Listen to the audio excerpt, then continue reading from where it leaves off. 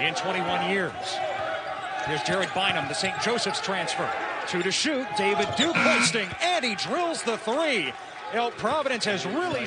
They're playing great basketball, or they've gotten to a point where they're going to make the tournament finally, and it's one of those years where... Mike Miles with the jumper for TCU. The Horned Frogs have really found a gem in Miles. Boy, what a physical driver. He absolutely physically punished. Really good sign for Providence. He had missed 21 of his first 25 threes in 5 games this year. Now on the fact that it all goes to cancer research is such a great thing, and a battle that we're all fighting. He complained about his defense on and off this year. He's not going to be happy about that. When the ball gets driven down the lane, somebody has got to be there to stop the basketball. Duke saw that at the end, also a great facilitator. Not just Jamie Dixon, but any coach for that. Go to the NBA that don't guard. That doesn't exist. You have got to be Croswell sets the screen. Nice coverage by TCU, but they lost last night. We didn't have a shoot around today. I just felt like we need to get out there and play. Oh, like that!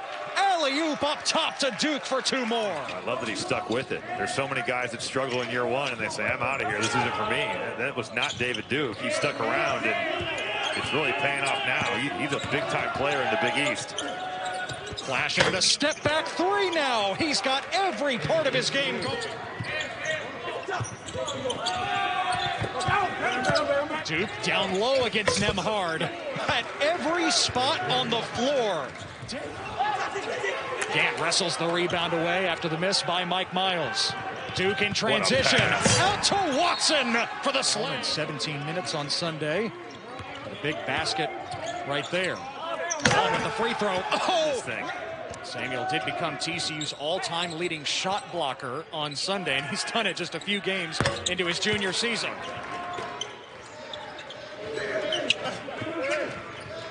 Duke pulls the trigger. Give it to him. His 4th 3.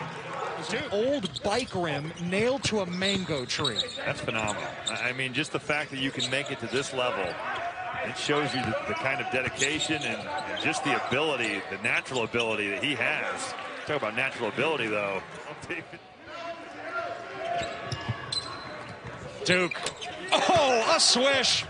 Well, Providence has 16 offensive rebounds, and they've converted that to 15 second chance points. There's some things that you just can't overcome regardless of how they're shooting the basketball.